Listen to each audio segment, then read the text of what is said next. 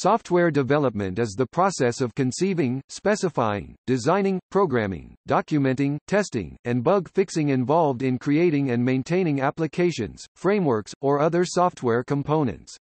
Software development is a process of writing and maintaining the source code, but in a broader sense, it includes all that is involved between the conception of the desired software through to the final manifestation of the software, sometimes in a planned and structured process.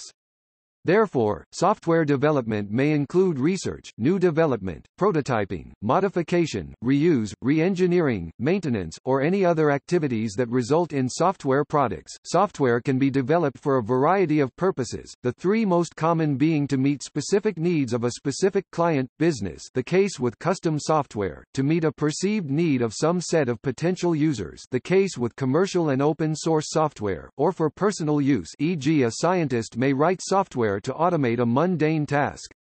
Embedded software development, that is, the development of embedded software, such as used for controlling consumer products, requires the development process to be integrated with the development of the controlled physical product.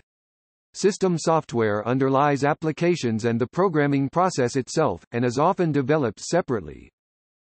The need for better quality control of the software development process has given rise to the discipline of software engineering, which aims to apply the systematic approach exemplified in the engineering paradigm to the process of software development.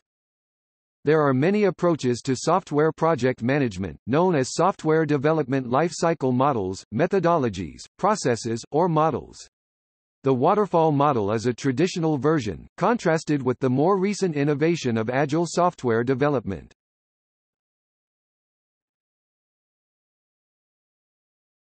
Topic: Methodologies. A software development process, also known as a software development methodology, model, or life cycle, is a framework that is used to structure, plan, and control the process of developing information systems. A wide variety of such frameworks has evolved over the years, each with its own recognized strengths and weaknesses. There are several different approaches to software development. Some take a more structured, engineering-based approach to developing business solutions, whereas others may take a more incremental approach, where software evolves as it is developed piece by piece. One system development methodology is not necessarily suitable for use by all projects. Each of the available methodologies is best suited to specific kinds of projects, based on various technical, organizational, project and team considerations. Most methodologies share some combination of the following stages of software development: analyzing the problem, market research, gathering requirements for the proposed business solution, devising a plan or design for the software-based solution, implementation coding of the software, testing the software, deployment, maintenance and bug fixing. These stages are often referred to collectively as the Software Development Life Cycle, or SDLC. Different approaches to software development may carry out these stages in different orders, or devote more or less time to different stages. The level of detail of the documentation produced at each stage of software development may also vary. These stages may also be carried out in turn, a waterfall-based approach, or they may be repeated over various cycles or iterations, a more extreme approach. The more extreme approach usually involves less time spent on planning and documentation, and more time spent on coding and development of automated tests. More extreme approaches also promote continuous testing throughout the development life cycle, as well as having a working or bug-free product at all times. More structured or waterfall-based approaches attempt to assess the majority of risks and develop a detailed plan for the software before implementation coding begins, and avoid significant design changes and recoding in later stages of the software development life cycle planning. There are significant advantages and disadvantages to the various methodologies, and the best approach to solving a problem using software will often depend on the type of problem. If the problem is well understood and a solution can be effectively planned out ahead of time, the more waterfall-based approach may work the best. If, on the other hand, the problem is unique at least to the development team and the structure of the software solution cannot be easily envisioned, then a more extreme incremental approach may work best.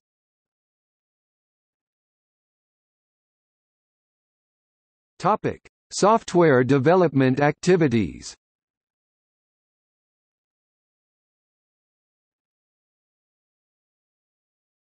Topic: Identification of need. The sources of ideas for software products are plentiful. These ideas can come from market research including the demographics of potential new customers, existing customers, sales prospects who rejected the product, other internal software development staff, or a creative third party. Ideas for software products are usually first evaluated by marketing personnel for economic feasibility, for fit with existing channels distribution, for possible effects on existing product lines, required features, and for fit with the company's marketing objectives.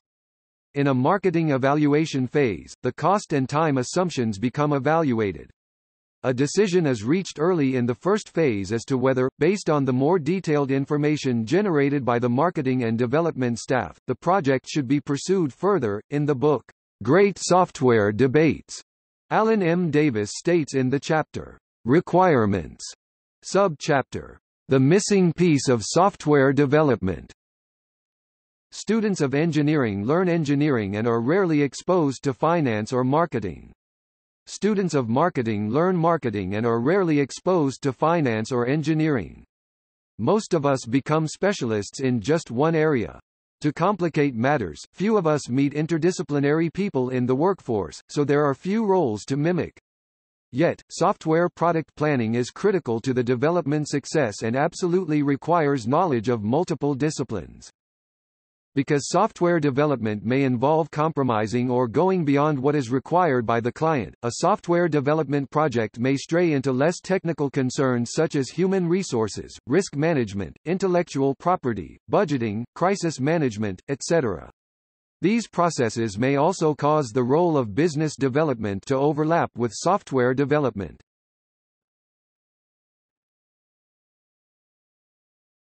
Topic: Planning. Planning is an objective of each and every activity, where we want to discover things that belong to the project. An important task in creating a software program is extracting the requirements or requirements analysis. Customers typically have an abstract idea of what they want as an end result but do not know what software should do.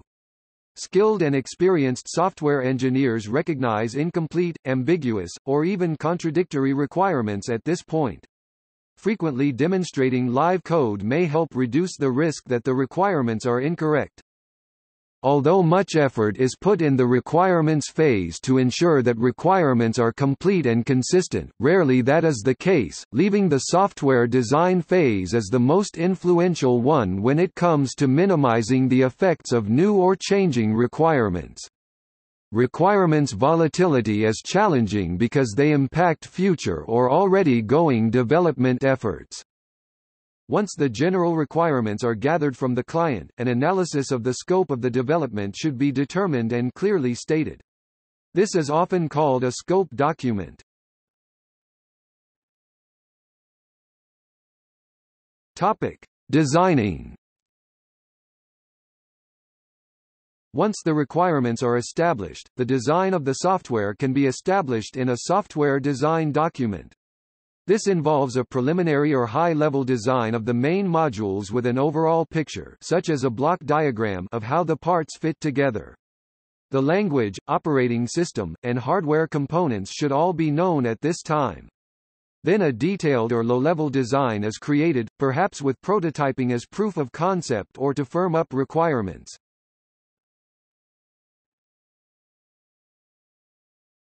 Topic: Implementation, testing and documenting. Implementation is the part of the process where software engineers actually program the code for the project. Software testing is an integral and important phase of the software development process. This part of the process ensures that defects are recognized as soon as possible. In some processes, generally known as test-driven development, tests may be developed just before implementation and serve as a guide for the implementation's correctness. Documenting the internal design of software for the purpose of future maintenance and enhancement is done throughout development. This may also include the writing of an API, be it external or internal. The software engineering process chosen by the developing team will determine how much internal documentation, if any, is necessary. Plan-driven models, e.g., waterfall, generally produce more documentation than agile models.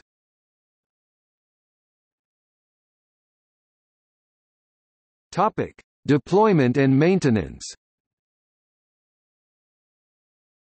Deployment starts directly after the code is appropriately tested, approved for release, and sold or otherwise distributed into a production environment. This may involve installation, customization such as by setting parameters to the customer's values, testing, and possibly an extended period of evaluation. Software training and support is important, as software is only effective if it is used correctly. Maintaining and enhancing software to cope with newly discovered faults or requirements can take substantial time and effort, as missed requirements may force redesign of the software.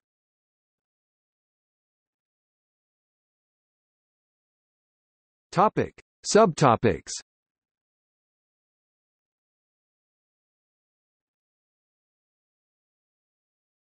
Topic: View model. A view model is a framework that provides the viewpoints on the system and its environment, to be used in the software development process. It is a graphical representation of the underlying semantics of a view. The purpose of viewpoints and views is to enable human engineers to comprehend very complex systems and to organize the elements of the problem and the solution around domains of expertise. In the engineering of physically intensive systems, viewpoints often correspond to capabilities and responsibilities within the engineering organization. Most complex system specifications are so extensive that no one individual can fully comprehend all aspects of the specifications. Furthermore, we all have different interests in a given system and different reasons for examining the system specifications. A business executive will ask different questions of a system makeup than would a system implementer. The concept of viewpoints framework, therefore, is to provide separate viewpoints into the specification of a given complex system. These viewpoints each satisfy an audience with interest in some set of aspects of the system. Associated with each viewpoint is a viewpoint language that optimizes the vocabulary and presentation for the audience of that viewpoint.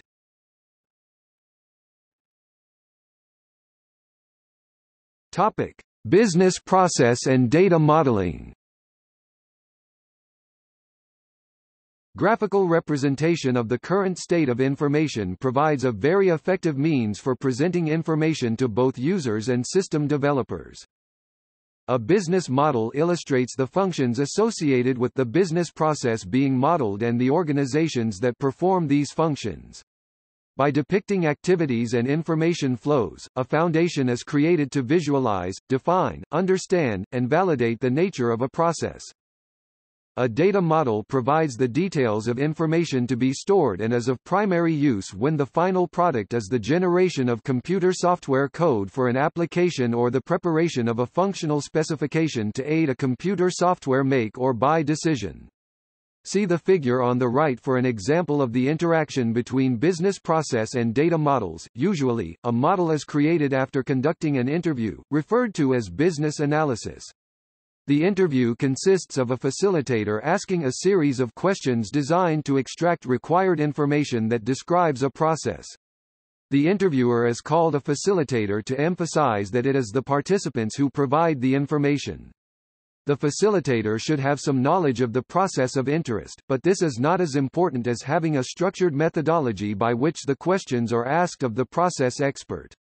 The methodology is important because usually a team of facilitators is collecting information across the facility and the results of the information from all the interviewers must fit together once completed. The models are developed as defining either the current state of the process, in which case the final product is called the as-is snapshot model, or a collection of ideas of what the process should contain, resulting in a what can be model. Generation of process and data models can be used to determine if the existing processes and information systems are sound and only need minor modifications or enhancements, or if re-engineering is required as a corrective action. The creation of business models is more than a way to view or automate your information process. Analysis can be used to fundamentally reshape the way your business or organization conducts its operations.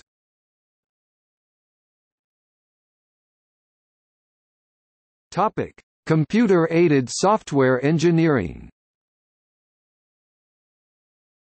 Computer-aided software engineering (CASE), in the field software engineering, is the scientific application of a set of software tools and methods to the development of software which results in high-quality, defect-free, and maintainable software products.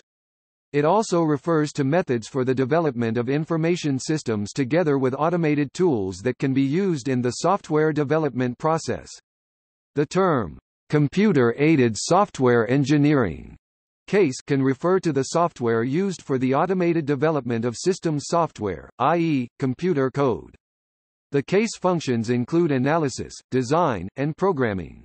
CASE tools automate methods for designing, documenting, and producing structured computer code in the desired programming language. Two key ideas of computer-aided software system engineering (CASE) are foster computer assistance in software development and software maintenance processes, and an engineering approach to software development and maintenance. Typical CASE tools exist for configuration management, data modeling, model transformation, refactoring, source code generation.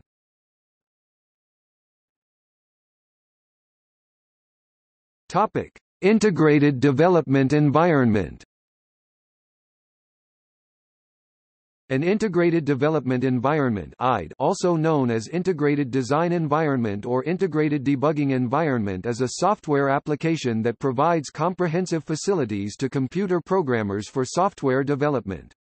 An IDE normally consists of a source code editor, compiler or interpreter, build automation tools, and debugger. Usually, IDEs are designed to maximize programmer productivity by providing tight-knit components with similar user interfaces.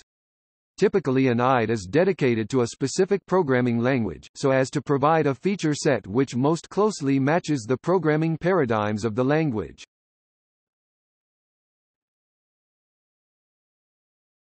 Topic: Modeling language. A modeling language is any artificial language that can be used to express information or knowledge or systems in a structure that is defined by a consistent set of rules. The rules are used for interpretation of the meaning of components in the structure. A modeling language can be graphical or textual. Graphical modeling languages use a diagram techniques with named symbols that represent concepts and lines that connect the symbols and that represent relationships and various other graphical annotation to represent constraints. Textual modeling languages typically use standardized keywords accompanied by parameters to make computer-interpretable expressions.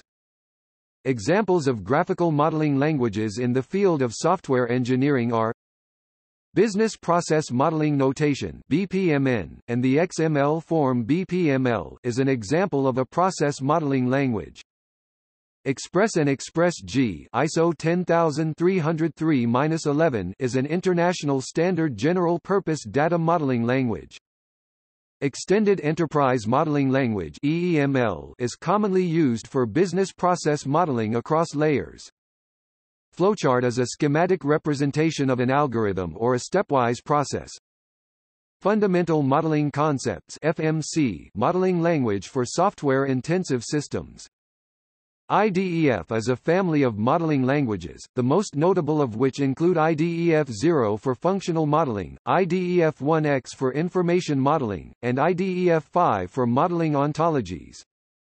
Lepus 3 is an object-oriented visual design description language and a formal specification language that is suitable primarily for modeling large object-oriented Java, C++, C# programs and design patterns. Specification and Description Language (SDL) is a specification language targeted at the unambiguous specification and description of the behavior of reactive and distributed systems. Unified Modeling Language (UML) is a general-purpose modeling language that is an industry standard for specifying software-intensive systems.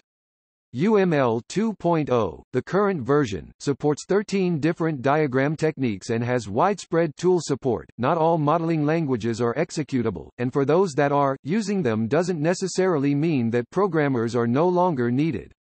On the contrary, executable modeling languages are intended to amplify the productivity of skilled programmers, so that they can address more difficult problems, such as parallel computing and distributed systems.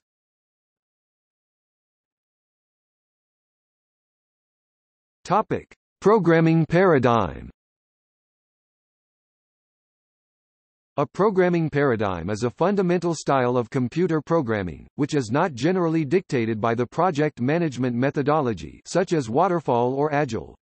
Paradigms differ in the concepts and abstractions used to represent the elements of a program, such as objects, functions, variables, constraints, and the steps that comprise a computation, such as assignations, evaluation, continuations, data flows. Sometimes the concepts asserted by the paradigm are utilized cooperatively in high-level system architecture design. In other cases, the programming paradigm's scope is limited to the internal structure of a particular program or module. A programming language can support multiple paradigms. For example, programs written in C++ or Object Pascal can be purely procedural, or purely object-oriented, or contain elements of both paradigms. Software designers and programmers decide how to use those paradigm elements. In object-oriented programming, programmers can think of a program as a collection of interacting objects, while in functional programming a program can be thought of as a sequence of stateless function evaluations. When programming computers or systems with many processors, process-oriented programming allows programmers to think about applications as sets of concurrent processes acting upon logically shared data structures. Just as different groups in software engineering advocate different methodologies, different programming languages advocate different programming paradigms. Some languages are designed to support one paradigm. Smalltalk supports object-oriented programming, Haskell supports functional programming, while other programming languages support multiple paradigms such as Object Pascal, C++, C#, Visual Basic, Common Lisp, Scheme, Python, Ruby, and Oz. Many programming paradigms are as well known for what methods they forbid as for what they enable. For instance, pure functional programming forbids using side effects, structured programming forbids using goto statements. Partly for this reason, new paradigms are often regarded as doctrinaire or overly rigid by those accustomed to earlier styles. Avoiding certain methods can make it easier to prove theorems about a program's correctness, or simply to understand its behavior. Examples of high-level paradigms include aspect-oriented software development, domain-specific modeling, model-driven engineering, object-oriented programming methodologies. Grady-Booch's object-oriented design (OOD), also known as object-oriented analysis and design (OOAD). The Booch model includes 6 diagrams: class, object, state transition, interaction, module, and process. Search-based software engineering, service-oriented modeling, structured programming, top-down and bottom-up design. Top-down programming, evolved in the 1970s by IBM researcher Harlan Mills and Nicholas Wirth in developed structured programming.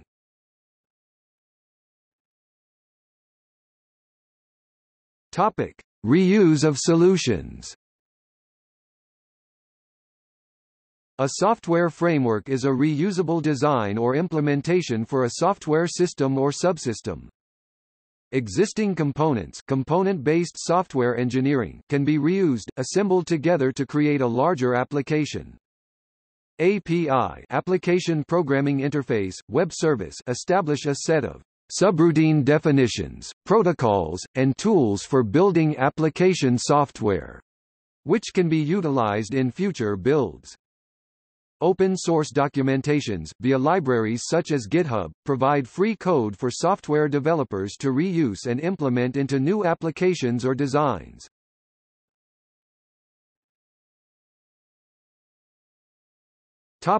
See also continuous integration, custom software, DevOps, functional specification, programming productivity, software blueprint, software design, software development effort estimation, software development process, software project management, specification and description language, user experience, software industry. Topic: Roles and industry. Bachelor of Science in Information Technology, computer programmer, consulting software engineer, offshore software development, software developer, software engineer, software publisher. Topic: Specific applications. Video game development, web application development, web engineering, mobile application development.